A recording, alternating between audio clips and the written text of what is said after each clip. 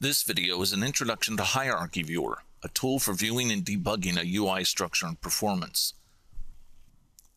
This video shows you how to run Hierarchyviewer, look at a UI structure and appearance, and identify its possible performance issues. This video uses the Contact Manager sample application as an example. To start using Hierarchyviewer, run an emulator and start the application you want to look at. For security reasons, you can only run Hierarchyviewer on an emulator. Unlock the emulator screen if necessary, then run your application.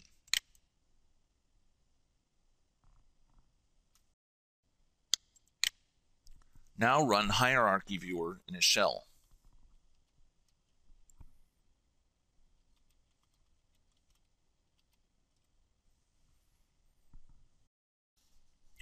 This displays the Windows pane, which contains a list of the available activities. Double-click the name of the application activity you want to look at. This begins loading the view information. You now see a group of panes that display the structure, layout, and properties of your UI. Remember that an Android UI is defined as a set of views organized in a tree. The tree pane shows you this tree. Each node corresponds to a view. If you don't see a node in this pane, go to the Tree Overview pane and drag the viewport block to the area that you want to look at. You can also do this by clicking and dragging in the tree pane. To zoom in on part of the tree, use the slider at the bottom of the tree pane, or use your mouse's scroll wheel.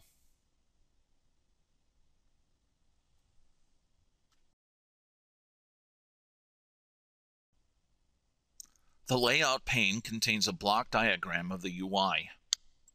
When you click on a node, its position in the display is highlighted in bold red. Parents of the selected node are highlighted in light red. Visible views that are neither children nor parents of the selected node are in white. You can also click a block in the layout pane and see the corresponding node in the tree pane. To look at a view's appearance on the screen, double-click its node. This displays a dialog that contains a rendering of the view as it would appear on the emulator. You can change the dialog background with the buttons at the top of the dialog. When you select Show Extras, the dialog displays the text baseline and padding for the view. You are probably familiar with the various settings you can make for a view, either in the Layout XML file or in your application. These are known as the view's properties. In the View Properties pane, you can look at a view's properties without having to look in the XML or source code. To look at the properties within a category, click the expander to the left of the category name. For example, under Miscellaneous, you can see that the text property for checkbox is Show Invisible Contacts. You can save information from Hierarchyviewer for later use. The tree view can be saved to a PNG file. To do this, click the Save as PNG button at the top of the window. This is how the tree appears in Photoshop. You can also save the current state of the UI to a Photoshop file. Each view is saved as a separate layer. To do this, click the Capture Layers button at the top of the tree view. In Photoshop, you can show and hide layers to see the effect on the UI.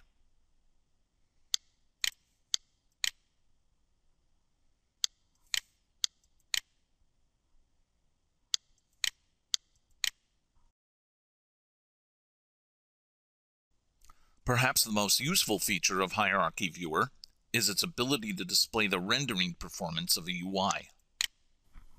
In Android, the rendering performance is the time it takes to measure, layout, and draw the UI.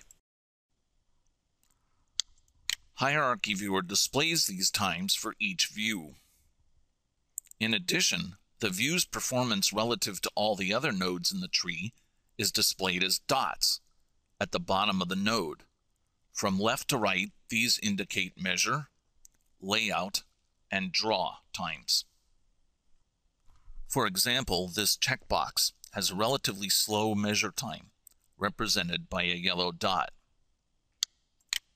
In comparison, this list view has a relatively fast measure time, represented as a green dot.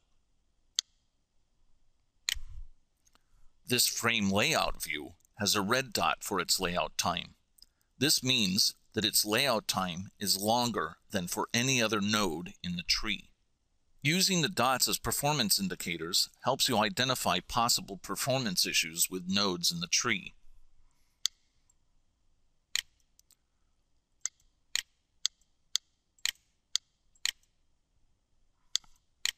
Remember, though, that slow performance is not necessarily bad. A view with many children may take a relatively long time. For example, frame layout has a very long layout time because it has 4 children, more than any other view on the display. Android has to lay out these children first before it can finish laying out the frame layout.